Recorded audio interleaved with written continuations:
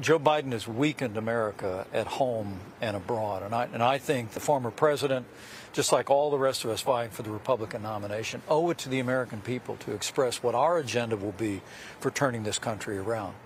Because as I said in a speech in New Hampshire just a couple of weeks ago, Bob, look, when we ran in 2016, Donald Trump promised to govern as a conservative. And we did govern as conservatives. But he makes no such promise today. I mean, as we discussed, that on the world stage, we hear increasingly Donald Trump and some of his imitators are talking about walking away from America's role as leader of the free world.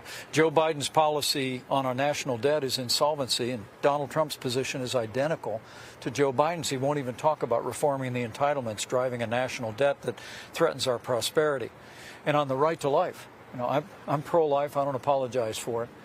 But Donald Trump, even this last weekend, said that a heartbeat bill that passed in Florida was a terrible mistake, and even blamed losses in the 22 midterm elections on the fact that we overturned Roe versus Wade. I think the time is